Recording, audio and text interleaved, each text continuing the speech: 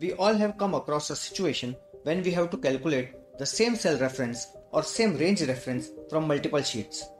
If you are not aware of 3D reference in Excel and you are doing this in conventional manner, then with increasing number of sheets, the formula becomes more and more complex and even annoying. So today in this video, we will see how we can use 3D reference in Excel and how this can simplify our job.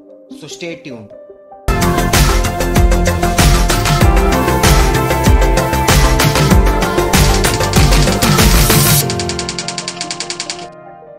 Hi, I am your tutor and welcome to my channel Learn in 5 minutes.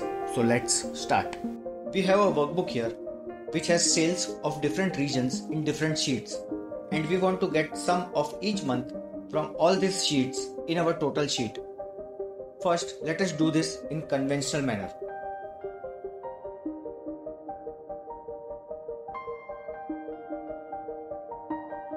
Now, although we got the result, but repeating this again for 11 more times is too tedious. And moreover, there are even chances of errors if we miss any cell or include any twice. And just imagine if the number of sheets in this project increases. So the bottom line is that although the conventional method can get us result, but it is not scalable. So now let us see how 3D referencing can help us. We will sum the next month's total with 3D referencing. We will use the sum formula here. Now instead of giving the cell range, we will give the worksheet range, which should be enclosed in single quotation.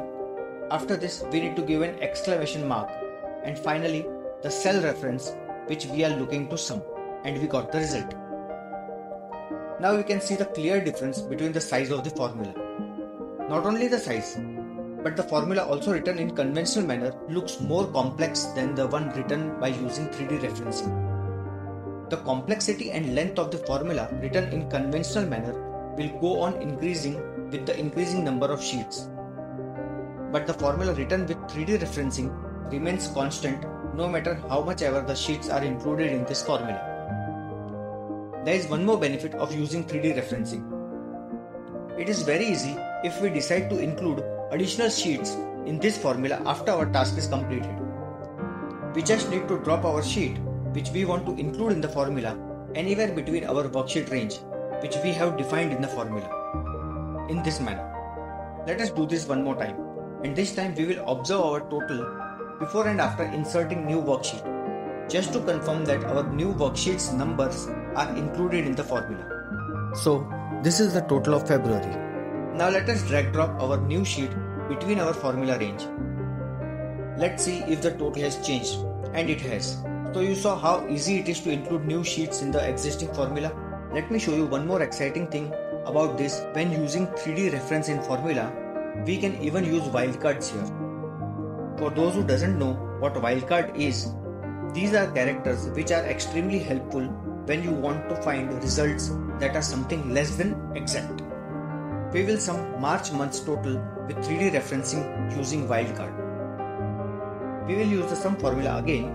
Now instead of giving the worksheet range, we will give the common text in all the worksheet names which we want to include in the formula with asterisk before and after the text, which should be enclosed in single quotation. After this, we need to give an exclamation mark as we did earlier, and finally the cell reference which we are looking to sum. So with this, we have reduced the length of formula even more, and we got the result.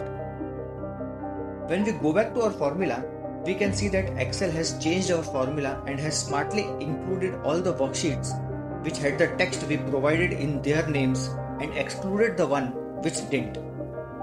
Let us copy this formula in all the cells. Now all this time we used some formula, but 3D reference works with dozens of other formulas. On the screen I have provided the list of these formulas. You can pause the video and go through the same. So that's all in this video. If you found this video useful, please like and share with your friends. And if you have not subscribed to this channel, do it right now and press the bell icon besides the subscribe button so that you don't miss on any new videos that I upload. Thanks for watching.